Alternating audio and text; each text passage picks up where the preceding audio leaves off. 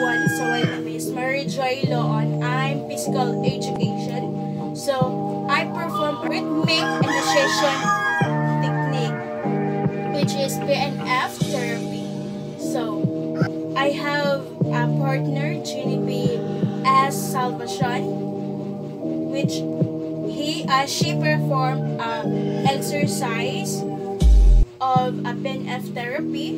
Let's assume that this patient has a stroke and half of their bodies cannot move.